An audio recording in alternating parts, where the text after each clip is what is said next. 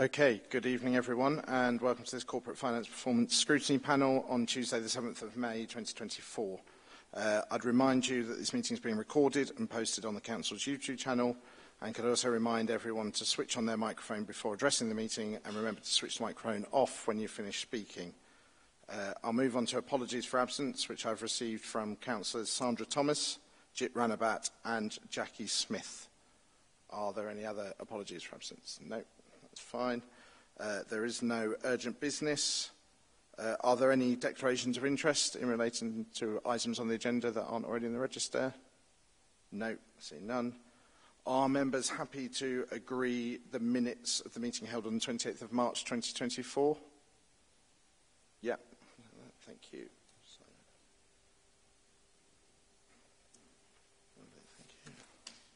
Okay, and that brings us on to item 5, which is the Legal Services Annual Performance Report 2022 to 23 and 23 to 24. This was to be presented by Emma Newby, but she's not been able to join us this evening, so I think Azuka will be presenting that for us. In which case, over to you, please, Azuka. Thank you. Thank you, Chair.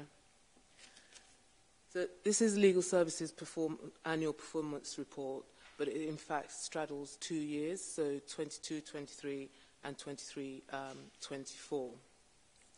I'll just take you through the headlines.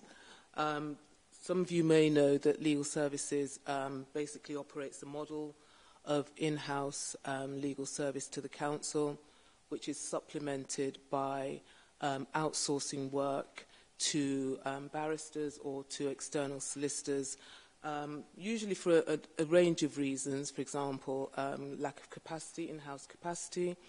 It could be because of skills or because of particular areas of expertise or complexity. But our starting point is an in-house model. We operate a framework for external solicitors and barristers. We're part of the London Legal Alliance, with, I think it's now up to about 27 other London boroughs are on the alliance, and so we're able to access external legal support from solicitors and barristers on the framework. There are other frameworks, but that's the main one. The in-house teams basically divided into 6 teams set out in paragraph 4.4 of the report. The first 5 are practice areas. It is what it says on the tin, so housing and litigation deals with housing and all litigation. And then the last team is our practice management team, which is headed by Emma Newby and which supports legal services. We have 49 established posts within legal services, including support staff. So that's probably a medium-sized legal team for a London local authority. There are some that are bigger, much bigger, and there are a few that are smaller than us, so we're somewhere in the middle. In terms of volumes of work, just to give you a few headlines, we opened 2,700 cases in 22-23. That was an increase of 26% on the previous year. That fell slightly in 23-24, but all the indications currently are that that's on the upward trend, which will come as no surprise. We have agreed vision and values for legal services, which you'll see at Appendix A attached to the report. In terms of staff development, legal services, we actively seek to develop our staff and our in-house capacity by providing development opportunities. And it's good in terms of staff morale, but also it helps us to deal with some of the challenges we're facing in terms of recruitment. So our strategy is very much one of grow your own, and that's pretty much in line with the corporate approach in any event. And you'll see in paragraph 4.11 some of the developments, secondment and honoraria opportunities currently within legal services. Service standards, all important. We undertake an annual survey of our client departments, so each directorate is sent an annual survey. The last survey, 94% of respondents rated the service as satisfactory or above, and of that, 2/3 rated the service as good or excellent. But it's not just an annual survey. We have regular client liaison meetings with our clients, client departments, and they haven't highlighted any significant service issues. But of course, we do keep, the services we provide under constant review, and we are constantly talking to our client departments just to understand where they are, what they want to achieve, what their priorities are, and see how we can fit in and assist them and support them in achieving those priorities. So in terms of legal services performance, the rest of the report, it sets out the performance by each of the teams. Do you want me to just quickly go through them, or I'm happy to take any questions anyone has to ask? I think if the panel are able to take those as noted, the individual teams, rather than have Azuka talk through them. I'm sure we've all read through the report before, so I'm happy to go to questions if you are, Azuka. Yeah, absolutely. Yep. That's great. To start with, you mentioned there were 49 established posts. How many vacancies do you currently have in the team?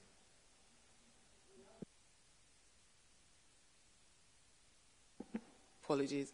We have a structural vacancy rate, which we're trying to address, but currently we have approximately 8 vacancies which are covered by locum solicitors, which is not ideal because it's a much more expensive way of filling vacancies. We've just gone out to recruit to 6 of the posts, and in fact we're going through interviews as we speak. Great, thank you for that.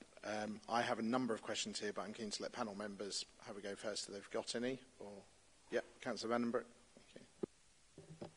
Yes, thanks for the report. It was really interesting to see the range of work, and I particularly was interested in the fish tank. That was my favourite. Well done. that was causing damp. On the values, this may sound pedantic, but I would really like to see, there was under, you've got the thing about use of value for money, you've got maximising the use of technology.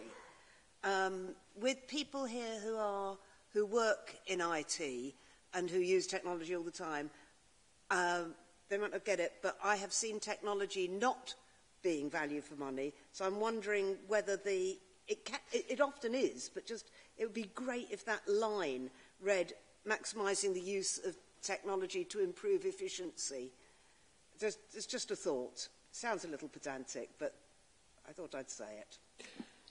No, duly noted. I should add, just to give you an example of the kind of technology we're talking about, we have an electronic case management system. So all our cases are managed electronically.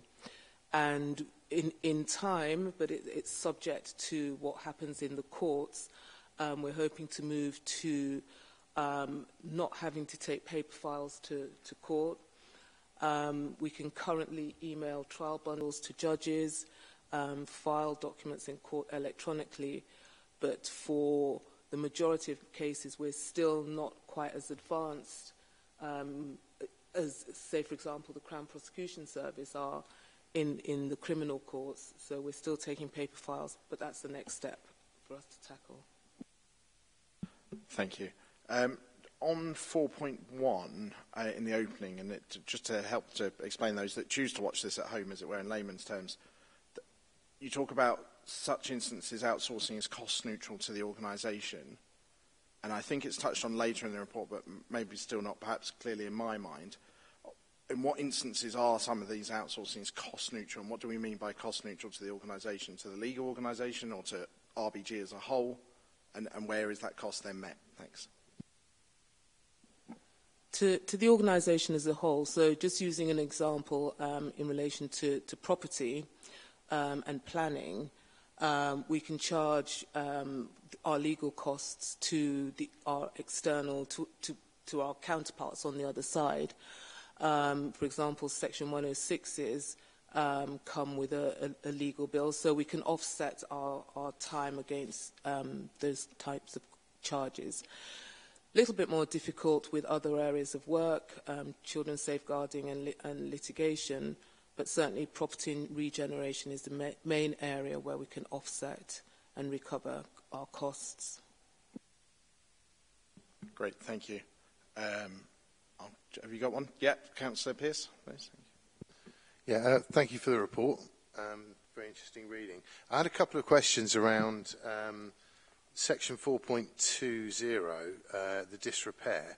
I'm just wondering, this is relating to the kind of increase in the in litigation that we've had, and I'm sure we've all had sort of spam emails from law firms, you know, tendering services. But I'm just wondering, is there anything done to mitigate that, and what, and if so, what kind of things?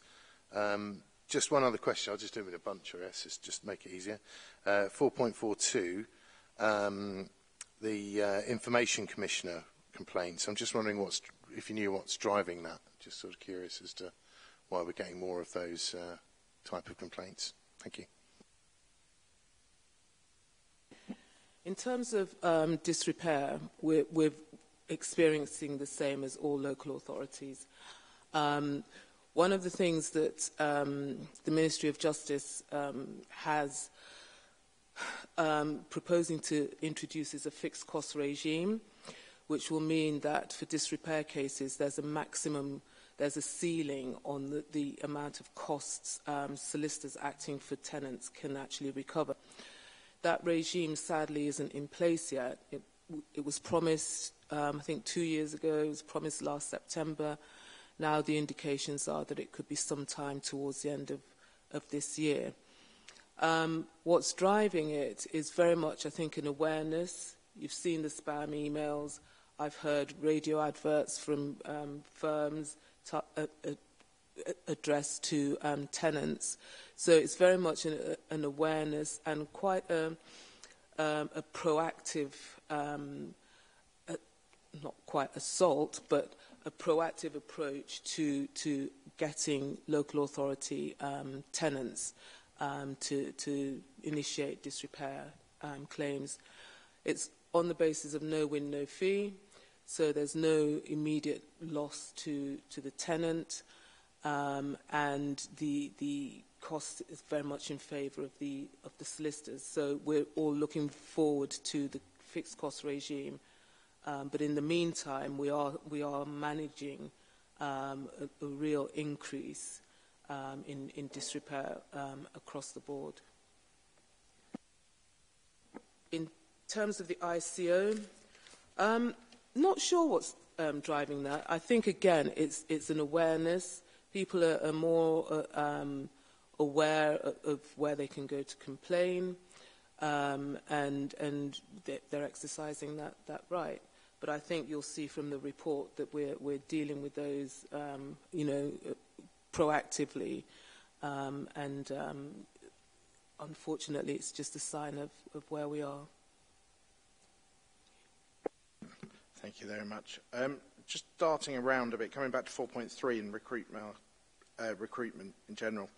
You talk about further towards the end, benchmarking against other authorities has taken place, with a view to putting in place a localised workforce strategy. I wondered if any local authorities have had successes with recruitment. Are there any good shining examples out there that we've seen via that benchmarking?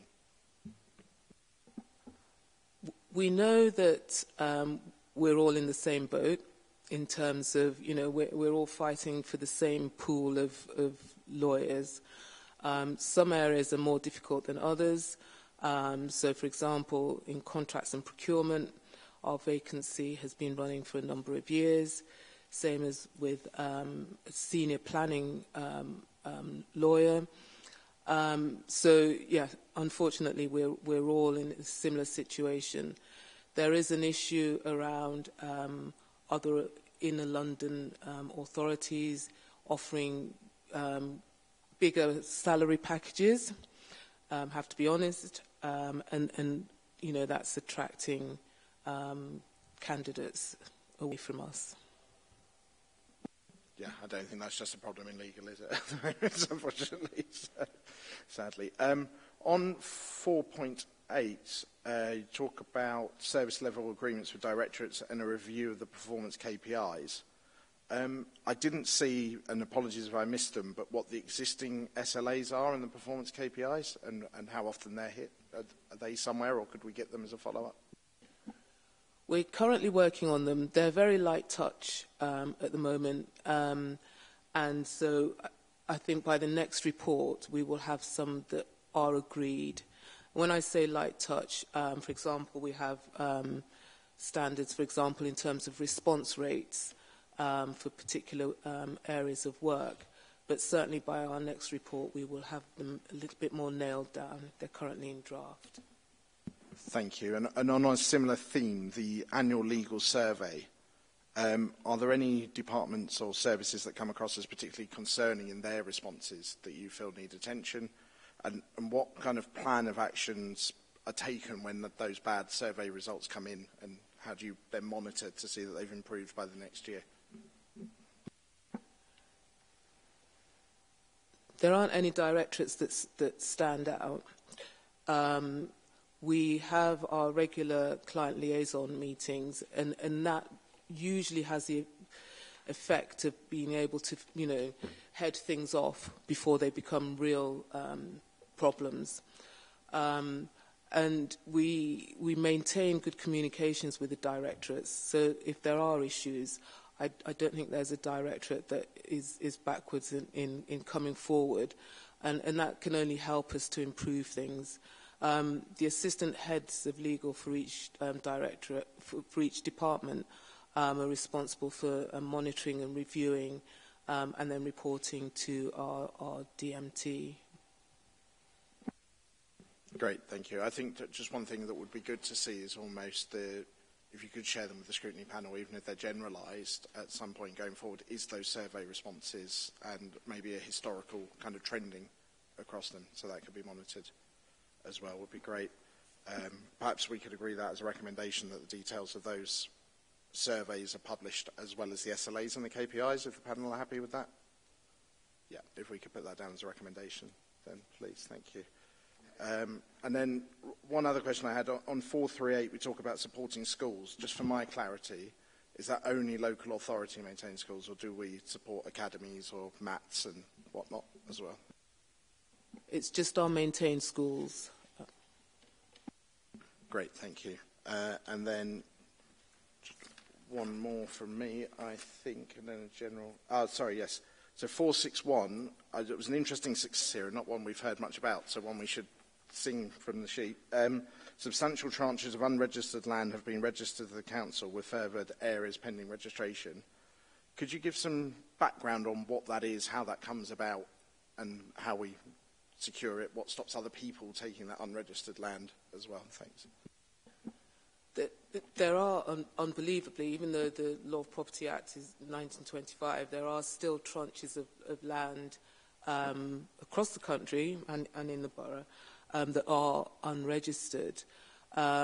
Also, there are areas of land that weren't registered when they transferred over to the council from the likes of the London Residuary Board.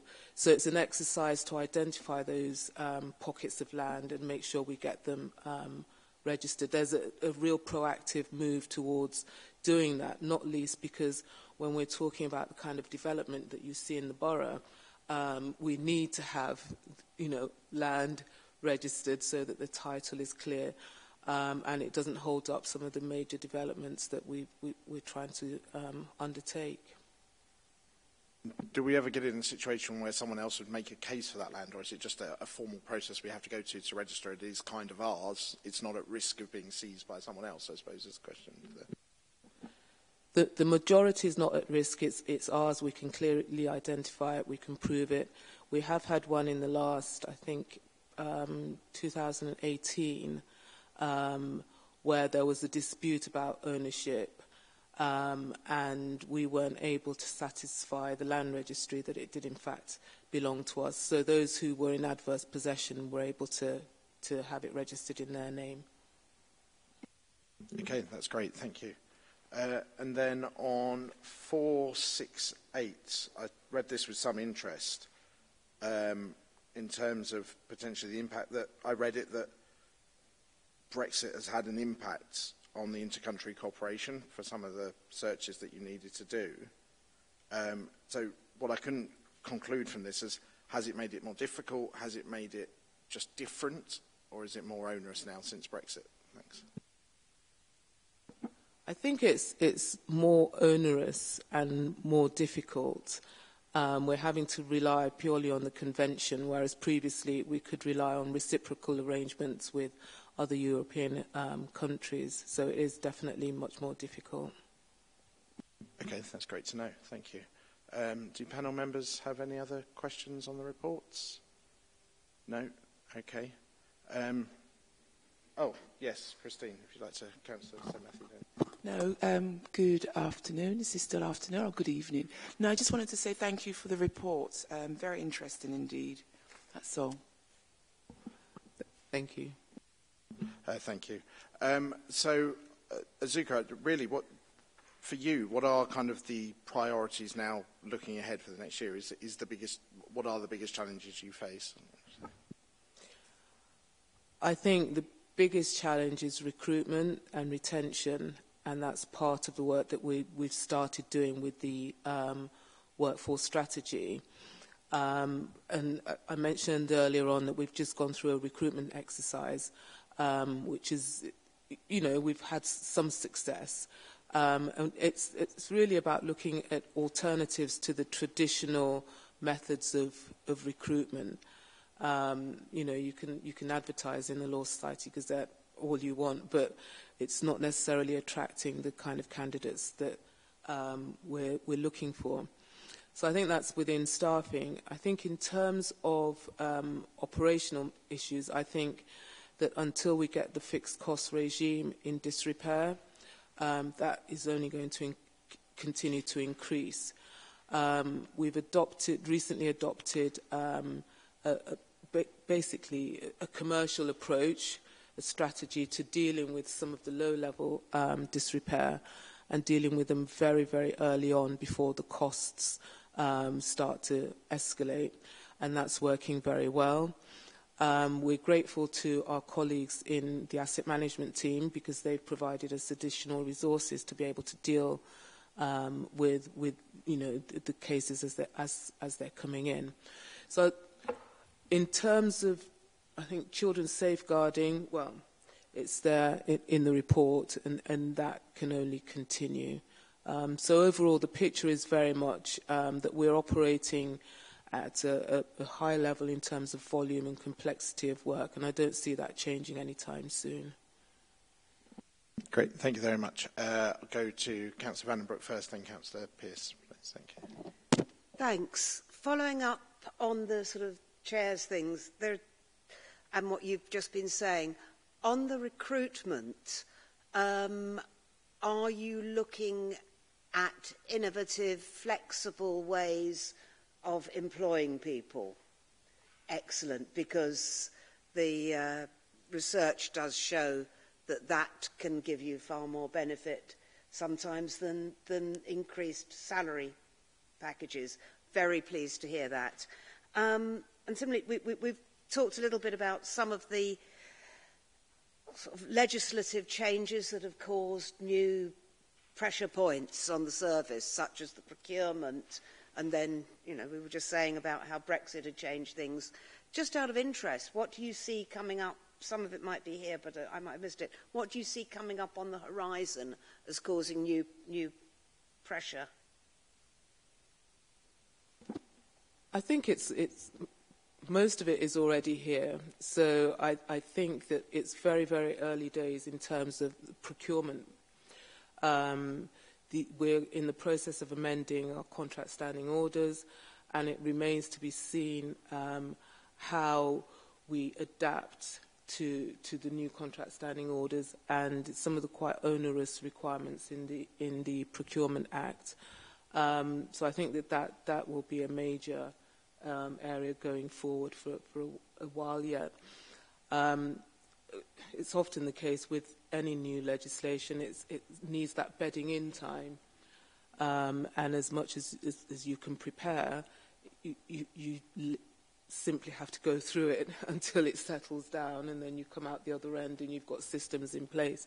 So I think the challenge is being proactive in developing systems to deal with things as they come along. Yeah, I just had just to return quickly to recruitment.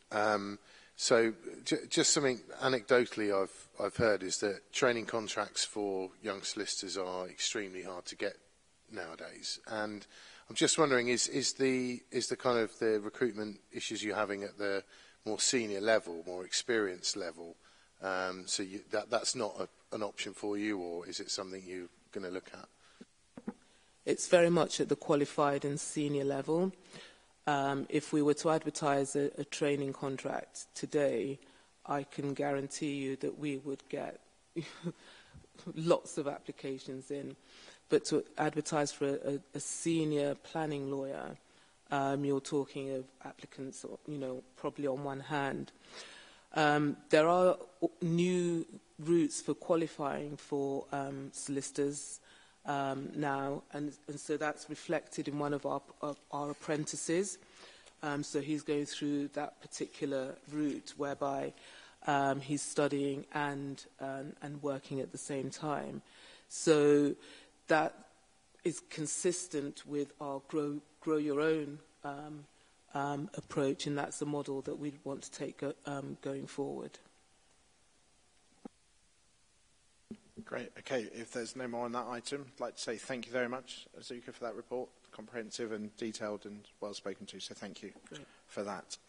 In which case we'll move on to item number 6, which is street enforcement curbside strategy. So we'll be receiving an update on parking and traffic enforcement activity, particularly with a focus on the financial elements, really, I think, is where we're looking at it from this point of view of the panel. So I'll hand over to Ryan Nibbs, Assistant Director of Transport, to present that. Thank you, Chair.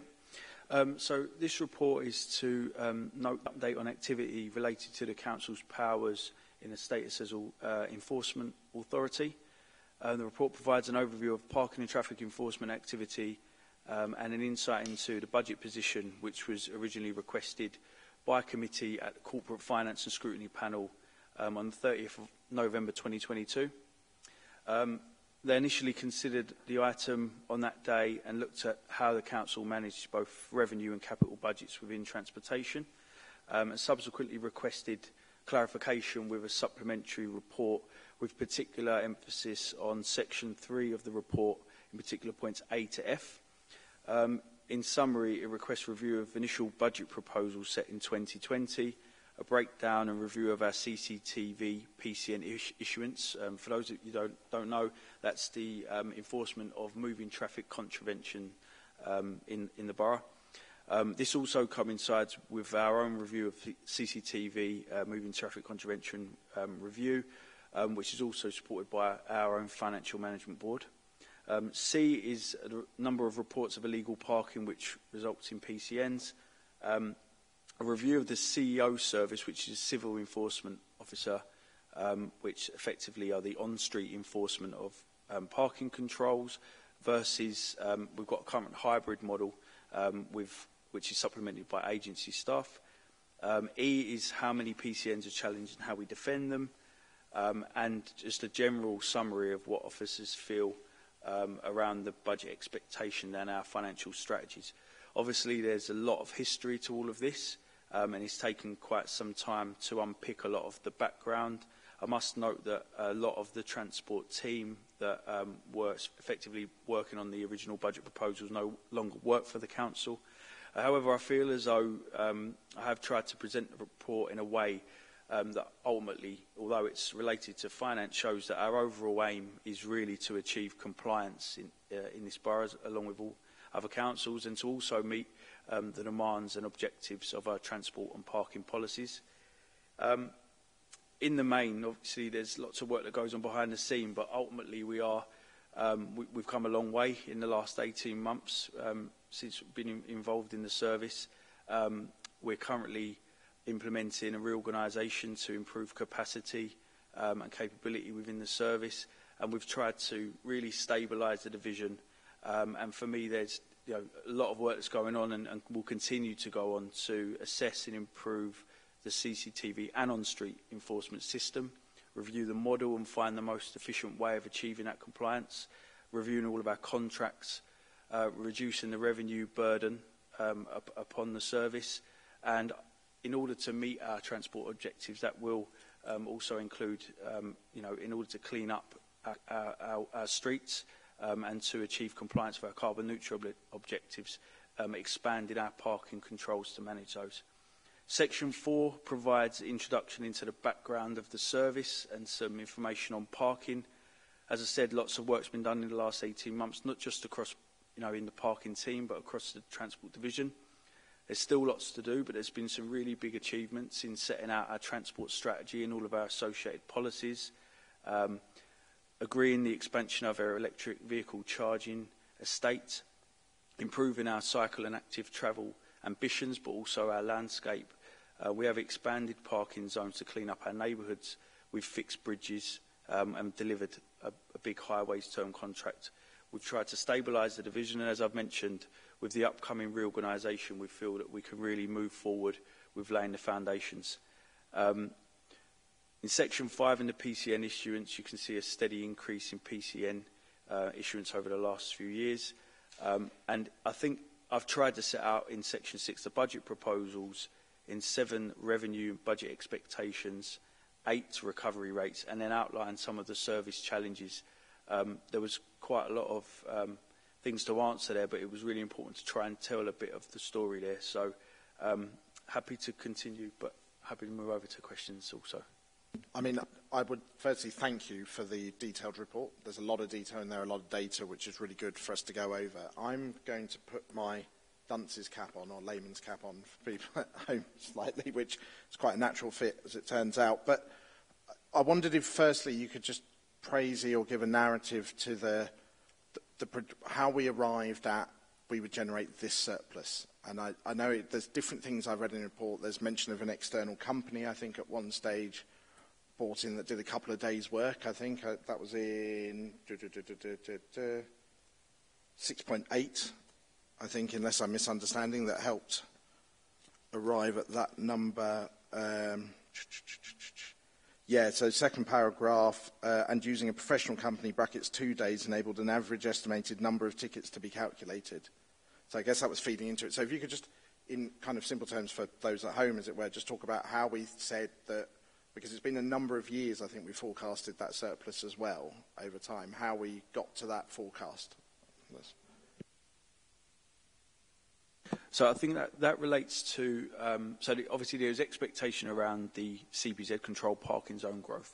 And in terms of CCTV ANPR, an assessment was undertaken of the locations that we expected to implement a CCTV camera to achieve compliance, and a review effectively with another camera to assess the amount of contraventions that were taking place was the approach methodology to agree in those sites. That's my understanding. And that's what we would continue to do when finding and implementing new sites.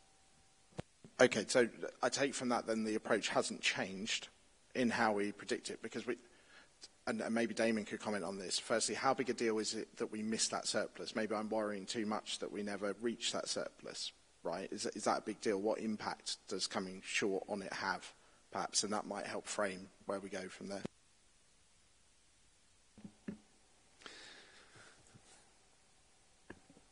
Yeah, so I think if we look at what the projections were, so basically, obviously, at the time, the service has undertaken a number of surveys, done some calculations, and come up with some sort of forecasts and projections, and then they find,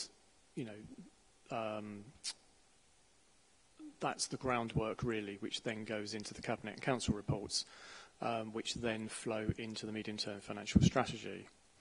So those particular forecasts obviously are embedded then in the medium-term financial strategy. They're not just the budget for 21-22, they're for 22-3, 3-4 sort of onwards. The fact that obviously performance obviously didn't come and meet those projections meant that the council overall had a shortfall in its income and therefore a shortfall in its resources. And that's been reflected in sort of monitoring reports over the last couple of years, which have basically said, well, you know, here's the budget for transport, which includes those projections for income, which haven't met over time. So therefore, that shortfall was reported.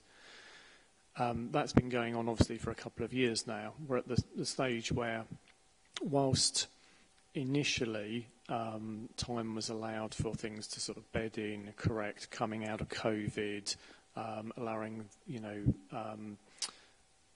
the service to get used to the cameras moving around and things like that. But we're at a stage at the moment, basically, where, you know, income has not increased appreciably over the last sort of couple of years.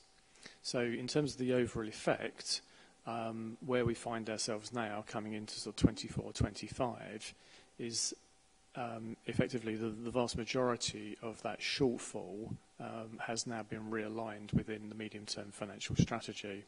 So coming into 24-25, so the vast majority of that has been realigned.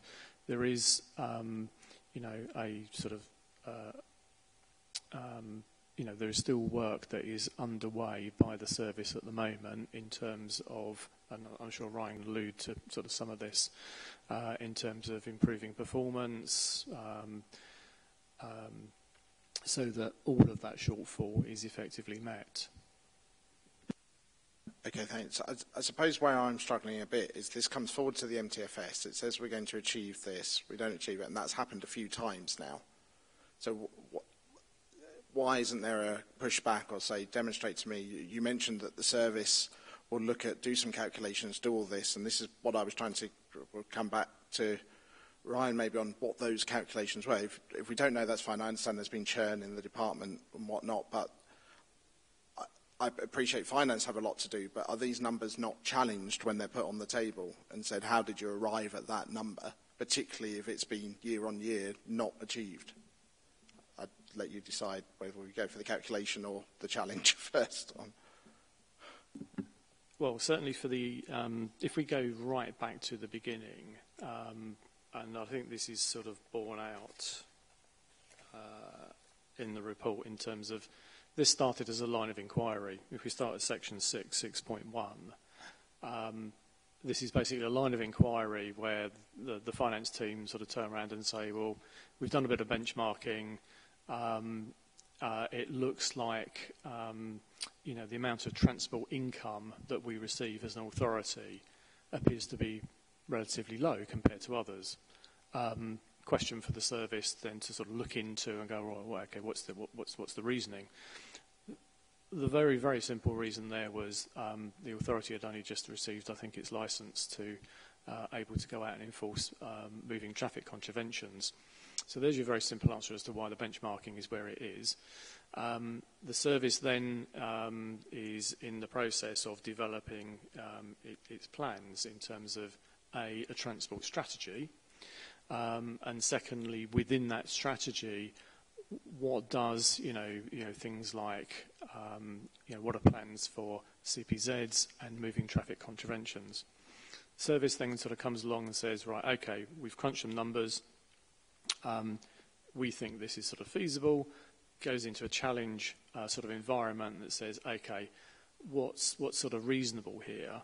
And I mean, for example, looking at sort of one of the appendices that we've got in the report. So, for example, if you go to sort of E1, for example, you know, at that point, oh, sorry, not E1, sorry, C1, I think. Sorry, it's Appendix C1. And on that page, I appreciate you have to sort of rotate the screen. If we go into column C4, sales, fees and charges, for example, pop down to sort of where Greenwich is. Greenwich is showing sort of 4.9 million of on-street parking. There's a similar column for off-street parking just to the right of that as well. So if we look at that as the base position, that's the income that is coming into the service at that point. Is it reasonable for the service to actually increase its income by the amounts that were actually sort of being proposed? Looking at the table, looking at the benchmarking, bearing in mind that's 18-19, moving into the year 21-22, there's a couple of years sort of difference in there. On that basis, that there's an area of reasonability.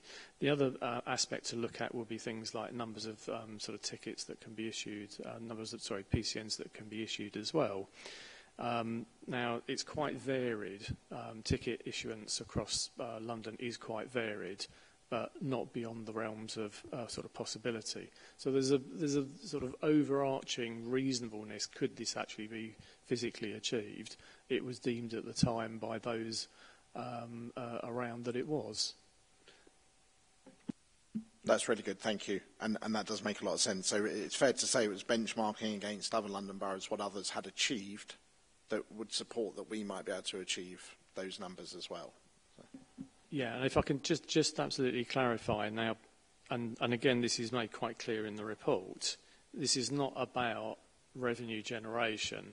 This was, as I said, within the caveat of the department was in the throes of putting together a transport strategy, and things like CPZs, MTCs were part of that strategy. Understood, thank you. Ryan, did you want to add anything to that? No, not particularly. Obviously, I wasn't part of that budget process at the time and the surveys, etc. Thank you. No, completely understand. And it does sound like there was a rationale. There was a challenge, and that's why I wanted to check. And I guess that challenge still exists when it comes forward for future MTFSs, when we get to there. That's really helpful. Did any colleagues want to come in at this stage on this item? Councillor Pearce? Yeah, so just I'm trying to keep up here a little bit. But I'm just thinking, so does that mean then that the sort of the budget for this is being revised, or given that is that a, can we expect a revised, potentially lower figure for revenue, expected revenue, and things like that? Okay. Yeah, and I think, as I mentioned probably a couple of questions ago, there's been a budget realignment exercise so for 24-25. The vast majority of that sort of gap has been realigned now.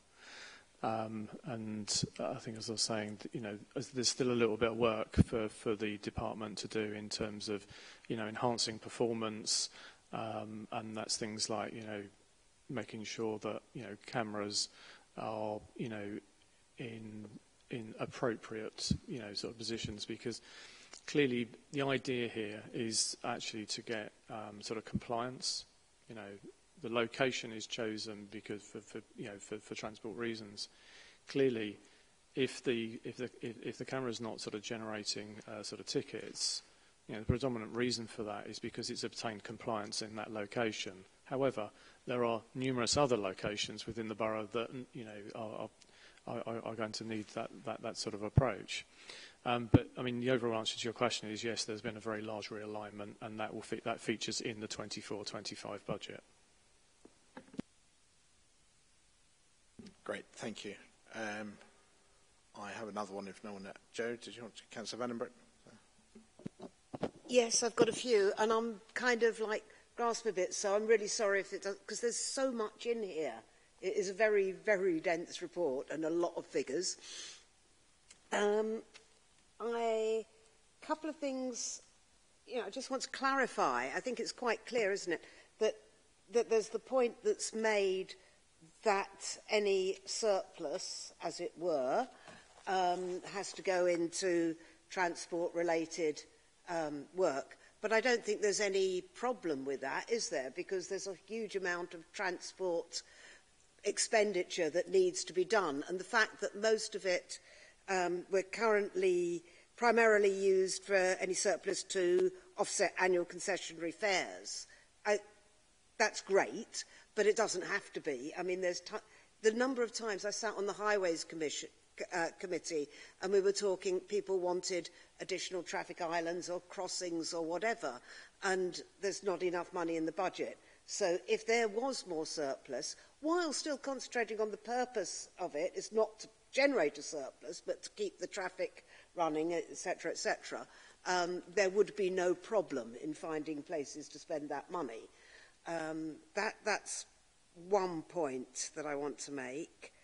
Yeah, actually, I've got three that are fairly separate, so I don't know whether you want to respond to that one first or... Yeah, I mean, I absolutely agree that there's a lot to do within the transport landscape. We are always reviewing our funding models and work closely with finance to look at how we can optimise our income, and also to look at what we can do to also use our developer contributions. We receive money from TfL. In terms of a decision for the concessionary fares, I'm not sure when that was made, or you know, but ultimately it comes back into the council to make those decisions. Second point I can answer next. I didn't hear your second point, but I don't really know how to answer the question in terms of, it's more of a financial decision, I guess, in terms of where that money goes, which I wouldn't have authority to make. I suppose maybe it wasn't so much a question as a statement, that there's plenty of space for we're spending a lot of money one way or another on transport. So if more of it was generated from this, it could only be for the good. Absolutely. I also had questions about there was income per head per hour for enforcement staff, and this is kind of related to the next bit I'm going to come to. It was less for the fully employed staff and more for the agency staff. However, it was made clear that the establishment staff, the per hour, they also included their leave and sick time. And I just wanted to clarify that for agency staff, their hour, presumably they're paid, that those hours are exactly for what they're worked. So, I mean, I think what I'm saying is we would certainly expect establishment staff to have less if we're going to include their sick and their leave in that. I just wanted to make sure I had a proper understanding of that element.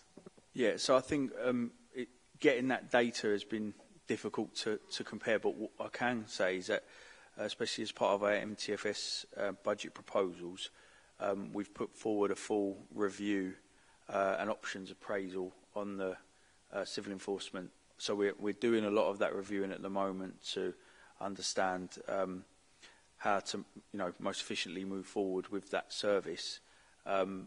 We're putting in a management tier as well as part of the reorganisation to really look into all of that, and intelligence and improvement of performance as well. So it's been difficult to get a lot of those data. It's quite a changing environment there. There's been lots of stuff going on in the background as well in terms of the future of the service. So we're really giving that some attention right now. Okay, and that leads into the thing that I was going to lead into, and that is the future of the service. Because some time ago we had a presentation in this room about the potential for outsourcing some of that service. And there is in here, there's some potential savings mentioned for the service as a whole from outsourcing. And I suppose I'm slightly concerned to ensure that the financial outcome for outsourcing will be fully looked at. I mean, for instance, if we were looking at saying that the agency staff get more PCNs per hour than the establishment staff, if that was a reason for the outsourcing, and I've just established that that would happen anyway that way, because if we're... Councillor, sorry, I just wanted to check. Was that a public meeting? Ah, sorry, yeah. Ah, thank you. Yeah, it so wasn't. if we could just ignore that question. Okay, I'm sorry. Thank you. Yeah. But I can talk generally about the proposals for outsourcing, and ensuring that if those proposals for outsourcing more of the thing was based on some of this information, I think it would be good for us to see further information about why the outsourcing would be proposed to make savings. Okay, that's my short version of it, and that's in this paper. I think if it's a resistance, if outsourcing may be an option that's being looked at, I guess, being as we currently have some agency CEOs on the books. So what you know, is that an option that's being considered, I suppose, would be the first question. Is that fair to outsource? Yeah, okay. And what are, sorry, Councillor Vandenbroek, and the question was, in summary? The question was, I'd really like to know where the potential savings from outsourcing sit and how they're looked at here, and whether they are counted into future years. That's my short version. Okay. So as Damon alluded to, and I did as well earlier on, there's a series of packages of work that we're delivering in terms of optimising the surplus that we generate from parking. Reviewing the CEO service will require a report to be forward in terms of recommendations that not just looks at the financial element of it, but also the investment that's required and some of the technology that's needed to move the service on. And the main, what's shown there in terms of the MTFS budget proposal was an increase in PCNs issued across the borough. And I think one of the things that we need to consider as well in terms of our current parking control coverage in the borough as well, we've really accelerated that and we'll continue to deliver those types of schemes as we move forward, which has been set out in the MTFS but also in our transport strategy. And it's a very changing environment, and we need to be able to be flexible and ultimately make a decision that really stabilises the service, because having that hybrid model at the moment, I would say is definitely not sort of a morale booster for staff, and ultimately we need to get to a resolution in terms of the way forward for the service. So I expect, as following that MTFS proposal in the coming couple of months, that we'll have a decision on the way forward for the service. Good stuff. Did you have one more? Do you want me to come back to that later? Are you good? Okay, thank you. Just one more I had, Ryan, on 3.3E, around how many PCN FPNs are challenged, how many do we defend, and how many do we win-lose? I don't know if it's an elephant in the room or not, but we should probably talk about the news coverage last year that revealed that we didn't send anyone to challenge tribunal hearings. So I wondered what the background was to that, why we made that decision not to send people to do that. Thanks. In terms of the ETA, the tribunal, so at the time it was really just resource, and obviously in hindsight it was a management decision at the time that, down to resource in terms of splitting, the back office works in that there's PCNs that are processed, there's permits that are issued, and then we obviously have the team that deal with the appeals and representations, and it is a small team, and ultimately there's always a trend that sort of 50% of the cases that go there always, favour the appeal as such. So it was just really down to resource, but I can confirm that is, that it's reinstated and has been resolved in terms of us providing that evidence, and actually really using it as a positive to make sure that we improve from the findings of that, in particular around CCTV and PCN issuance. And sometimes it can be as simple as a traffic management order or a yellow line piece of road marking that might not necessarily be compliant. So we're using that as a tool to improve the service as well. Did I answer your question? Sorry. You did, and I guess it was a calculated decision made, but obviously once the news was out there, people would always send everything to tribunal knowing that RBG wouldn't appeal it, right? So there was a balance to be made there, I guess. But it's reassuring to hear that we do now staff those tribunals, so that sounds good. Thank you. That's good. So, any other questions on this item from members of the panel? No? Okay, Ryan, I'd like to again thank you for pulling this together in the end. I know it's been, we've waited a while for it, and I know that's not through lack of effort on your part at all. So thank you very much for producing it. We do appreciate it. Thank you. Cheers. So, okay, with that then, we can bring the meeting to a close. Have a good evening, everyone. Thank you. Cheers.